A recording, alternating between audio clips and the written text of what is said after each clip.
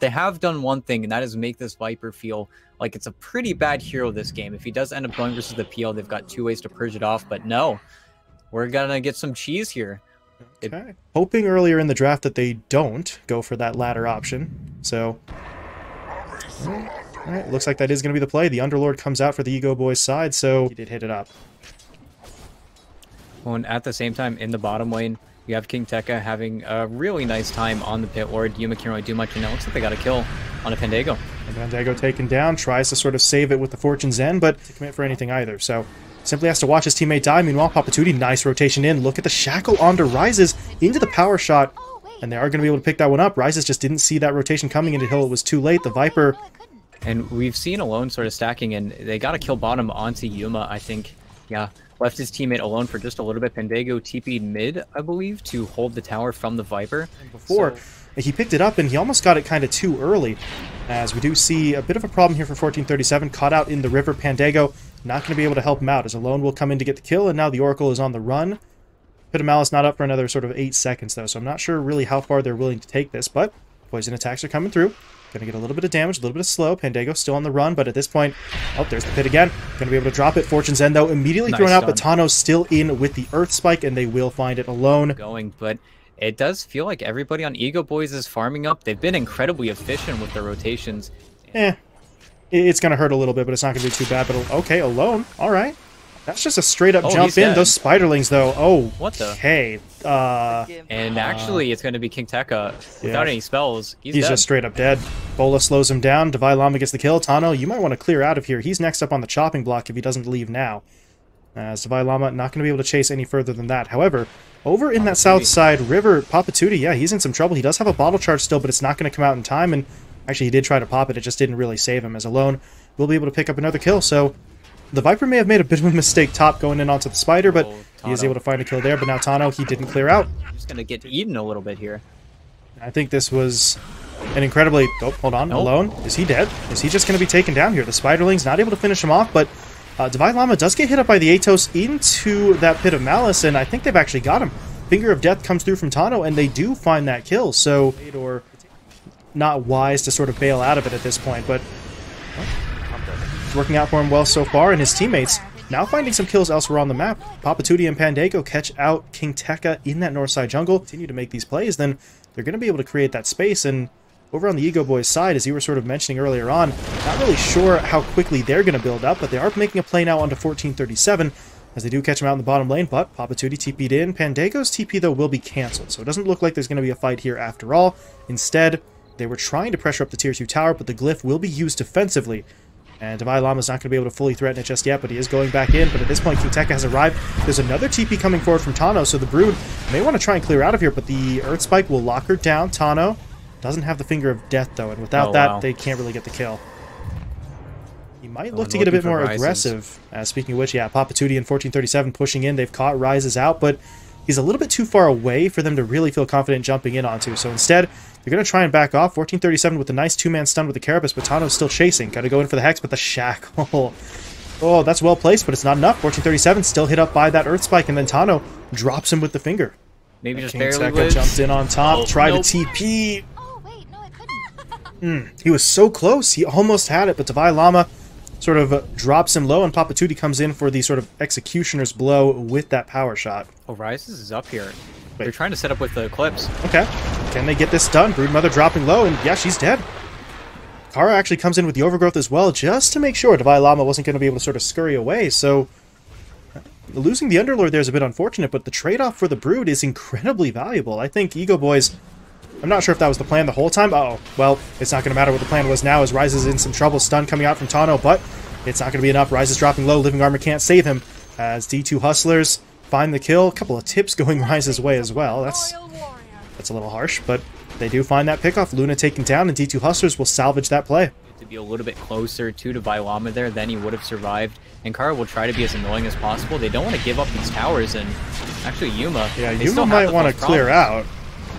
He is going to use that Doppelganger to try and get away initially. Tano, meanwhile, hit up by the Impale. Papatooty coming in as well, dropping down that power shot. They need maybe 1 or 2 more hits. Tano, though, trying to sort of lead them through the tree line, but it's not going to matter. Papatooty still gets the kill. And now Egoboys got to be careful. They could potentially get wrapped around on the back line as Papatooty's going to do exactly that. Shackle comes through, locking up Kingteka. They get the stun down on it to Alone as well. Now in comes Davai Lama, but the BKB will be activated by the Viper. He's going to be able to pull back for the time being, but this is not really a fight Egoboys can take any longer. They just have to retreat and regroup in the base. Some interference here as well, and now Papatooty actually may just be able to get in. The wind run is going to be there. He needs the shackle. No, he doesn't. Power shot will come in instead, and Papatooty just straight up finds the kill. And, oh, Kingteka. Might not have a choice. Yeah, Kingteka's going to get caught out. He's in the fight whether he wants to be or not. Start off with the Impale into the Shackle shot. Focus fires there the whole time with the double damage rune, and there's not a whole lot that Kingteka can do on that one. He is relatively tanky, but that's just too much. And I'm surprised we're not seeing him make sort of a switch over to that Vanguard. A Crimson Guard would be killer this game. It's fantastic versus Wind, PL, and the Broodmother. So I feel like that would be a really smart, easy way for him to build up.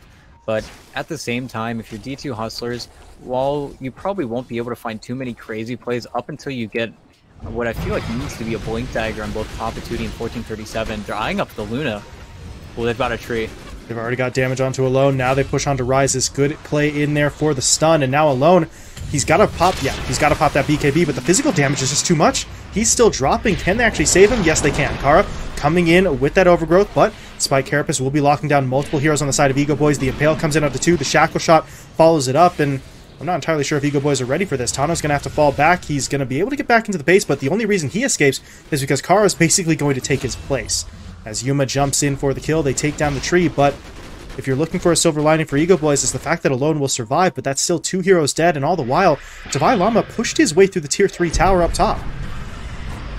And now Kingteka, he's under 10. Oh, no. Is he even going to get it out? No. Oh, that shackle. Come on. That's just not fair. Kingteka taken down. Tano falls inside of his own fountain. Alone is alone. Rises will be respawning, but by this point, it's already too late. They've just straight up lost the fight. They're going to lose the top lane of Rax here as well, so... Maybe she's not, and the game is just going to sort of end based around that fact, because really they haven't itemized. They're not tanky on any of their heroes. And look, Kingteka, he's just dead. Yeah, he can't get out. This build, I mean, I understand what he was trying to do initially with the Rod of Atos, but now it just kind of looks silly as he throws that out, and then that's it. There's nothing else for him to fight with. There's no other sort of durability for him, but he does buy back into the fight, so he is in here again. Davai Lama, though, a little bit more concerned with trying to dive the tower, but now he may have gone a little bit too far. Force Staff is going to get him out of the radius of that Pit of Malice, but now the Hex will come through. Rises is TPing into the tree line as well, so they are going to be able to sort of surround Davai Lama. Can they actually get him, though? The Eclipse comes through, and they do manage to get it done, but back in the middle lane, Yuma and Papatooty still trying to hit that tier 3 mid, but they don't actually bring it down. And if it's able to heal up, I think Rises, yeah, break your smoke, make sure this tower doesn't die, because you do have that Treant Protector. If they can get a little bit more here, it still feels like you need some incredible throws for this game to really swap. Aegis expires in 17 seconds. Yuma needs to die right now. Can he just jump in? No, the False Promise actually going to bail him out, but I'm not entirely sure he wants that, although if he can get the... If you get the Aegis regen, that would have worked, but it looks like, yeah, they're going to be able to bail out with just about everybody. Cara may actually make an escape here as well. Needs to get back into the base. Davai Lama, though, force-staffing himself forward, and there's the Yules. So Cara will be left behind and should be taken down here, but the teammates are coming, rushing in to try and defend him, but that actually may have just sort of baited them into a fight as well. As Cara does end up falling, he will buy back immediately, though. So the Treant is back into the fight. Egoboys, I mean, they're ready to try and defend this, but at this point, I'm not sure there's actually going to be a fight here. That Aegis did time out on the Phantom, oh god, on the Phantom Lancer, as Kingteka fakes out that pit about 3 or 4 times. And that's it, yeah. D2 Hustlers will back off without the Aegis. I don't think they have quite the same degree of confidence. It looks like they actually got the Spider. They need a little bit more, though. She's really fast.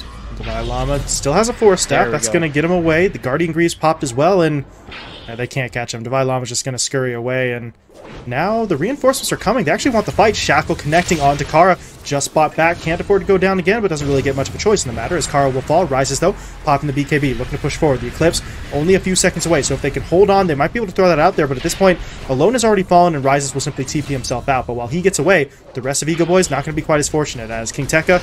This is the single most optimistic ult I think I have seen so far. He was not getting out with that channel duration. And he will go down. Kingteka will fall, and here we go. D2 Hustlers back into their opponent's base, looking for the tier 3 tower. They get through that one pretty quickly. Feels really weird. D2 Hustlers need to do some crazy throw here if they want to actually lose this game. I really don't think Egoboys can win. D2 Hustlers need to mess up. Yeah, they're just sort of hoping for something to break their way on Egoboys, but it's not looking good so far. Alone just can't leave. Slowed up continuously as Davai Lama brings him down. One tier 4 tower goes down, the second tower falling as well, and I don't know. Alone's going to buy back. They're going to give it a go. They've got to try and do something. The Eclipse is available, as we mentioned earlier on. Meanwhile, Alone pops a BKB himself in onto the backline, but that HP is just really just melting away. It rises, though, in with the Eclipse. They're going to try and go for these kills, but those bounces, they're just too spread out. They're not really able to focus anyone down. Alone has now fallen. PandaEgo does eventually get taken down himself, but now the Shackle is going to latch together both Kingteka and Rises, and they're slowly but surely being pushed back as Cara is dropping low as well. Yuma taking that Treant Protector out of the fight. He'll turn his attention now onto the Underlord as Kingteka will fall. And I think that's pretty much it. The Ancient has been exposed. There's no GG just yet, but Rises is not going to survive, and there it is. Cara will throw it out. The Gs will be deployed, and D2 Hustlers will take game 1. Yeah, I feel like D2 Hustlers got everything they sort of wanted. And this PL, while you bought it a lot of time, you had this spider that really bought it